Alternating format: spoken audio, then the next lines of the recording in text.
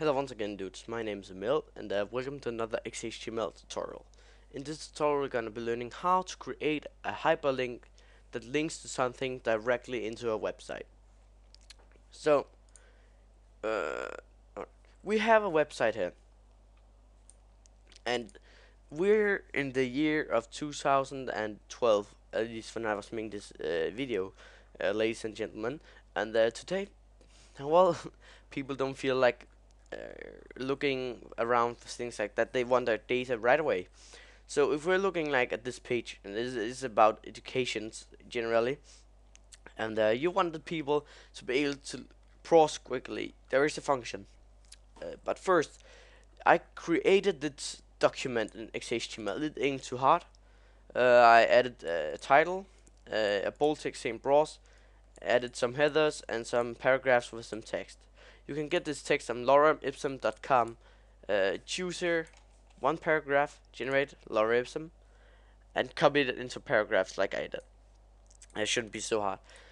You can just put random text in there. It just needs to be long, cause it just needs to be so long that the website, kind of needs to be pulled down to see more information. Alright, so let's get started. So what do you think?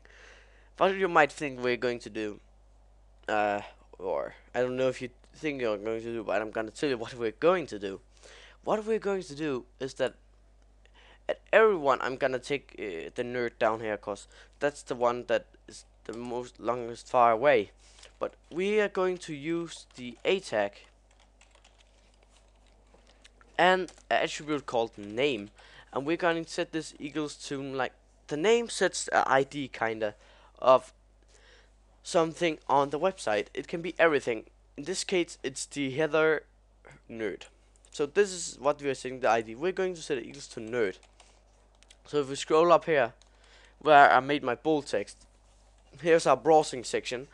Go ahead and create a text to create a hyperlink, and here and a hypertext reference to, and make the sign slash sharp, sorry, here and then nerd. If you don't add this, the browser don't know it's directly on the website. This basically just tells XHTML, well, this is on the website. So if we go ahead and save this and look here, I missed something. Oh, I didn't type it in. Nerd. So, yeah, like that. And look here. Click here. We'll get directly down here to the nerd section. So here, nerd. Right? Especially if you go ahead and make it even smaller. You'll see it will be even more useful, right? You have a small screen. So just to show you again, I'm gonna do the same thing with soldier. Right, so we're going to set the name equals to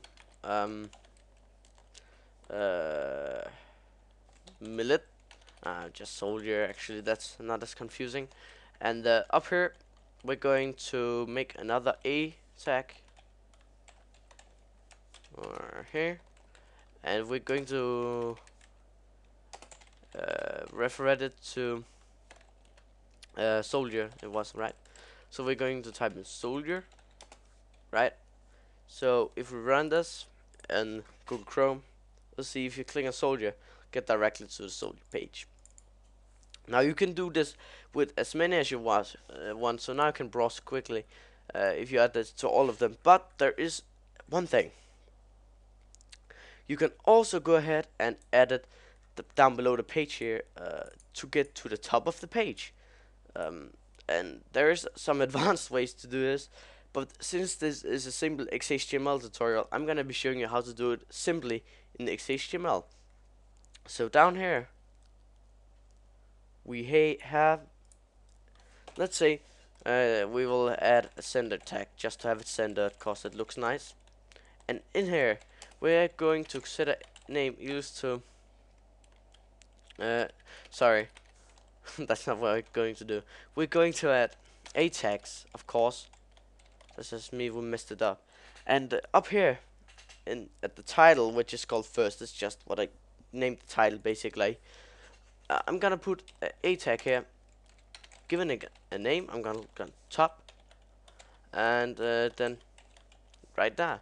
So what we can basically just do is down here, refer it to, you know, the top of the page by giving the name top of the page. So this is a function that a lot of website has. You can make it in JavaScript, but you can also just go ahead and create it in XHTML. So thanks for watching, guys. Hope you enjoyed, and I'll see you in the next tutorial.